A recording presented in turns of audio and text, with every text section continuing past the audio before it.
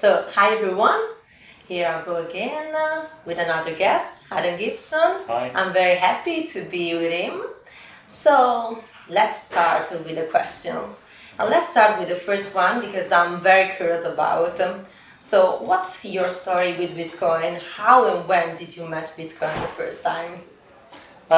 Well, I think the correct answer to that is 2012. But ever since like the financial crisis, I was very interested in issues around finance, and so I kind of heard about it offhand in 2012. But I thought it doesn't seem very realistic, And over some time, maybe by the beginning of 2013, I did take it seriously, and then I sort of read the white paper, and it just fit all my interests, in mathematics and computer science and cryptography and finance and everything, and it just seemed like a great idea. So that's when I got involved.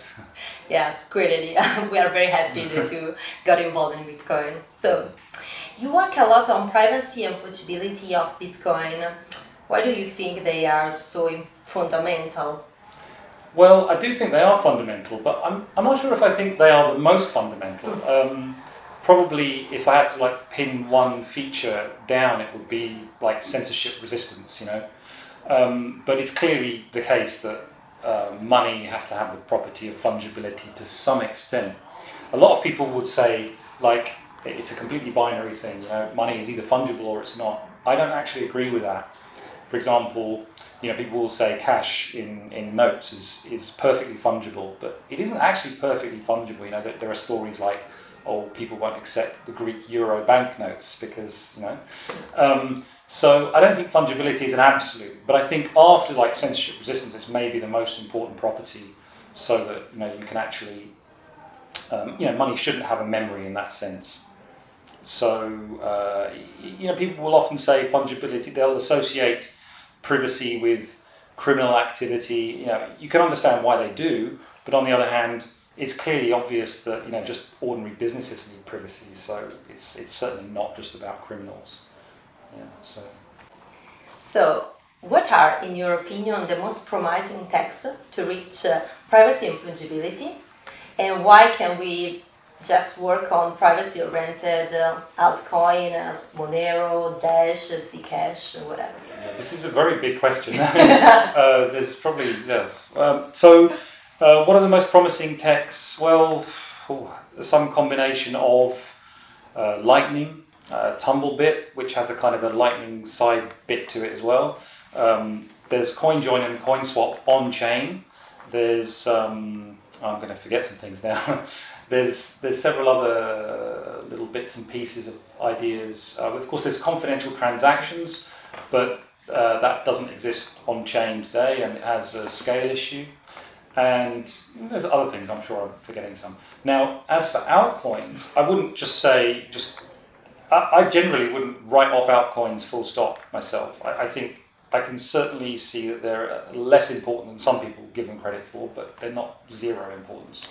And certainly as experiments, you can look at things like Monero and Zcash today as very interesting experiments.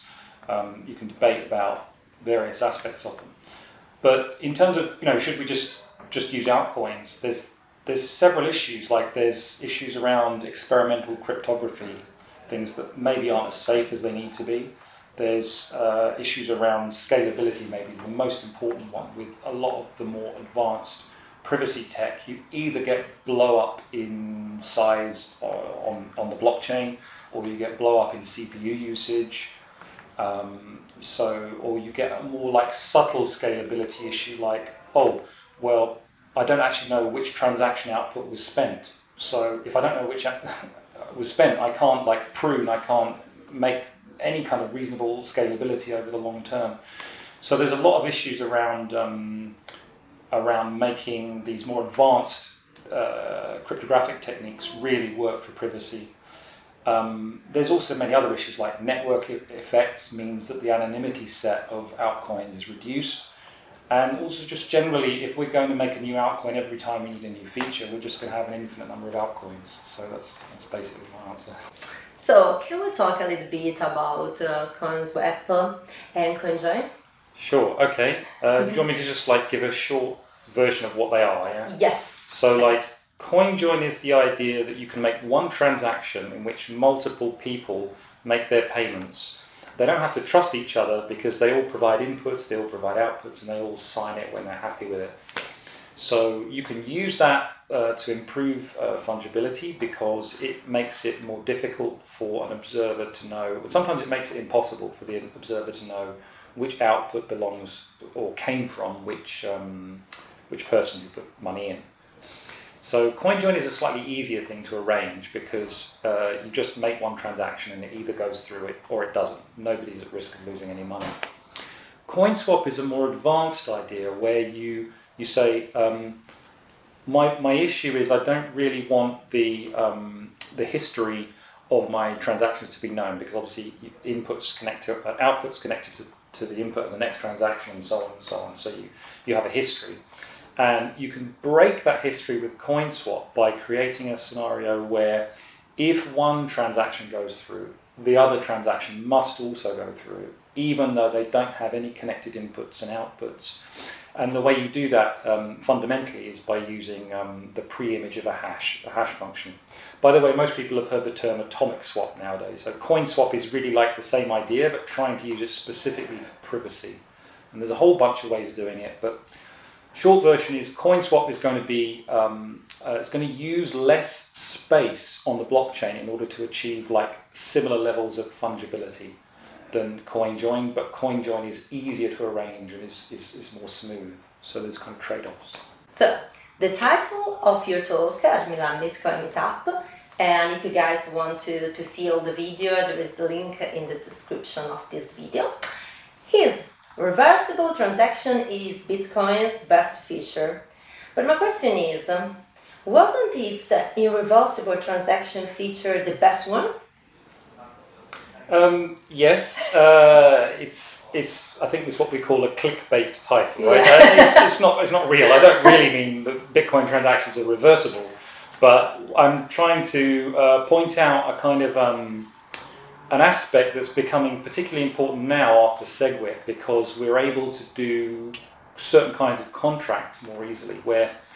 And what I'm particularly referring to in saying reversible is what I mean is you can create refund transactions. So you and I can engage in a contract, but before we engage in the contract, we can make a transaction. Let's say you're buying something from me, but in a complicated way. You can have a refund before we actually do the contract, and that can be prepared in advance. And then we can do our negotiation, and this will usually involve multi-sig two addresses, for example.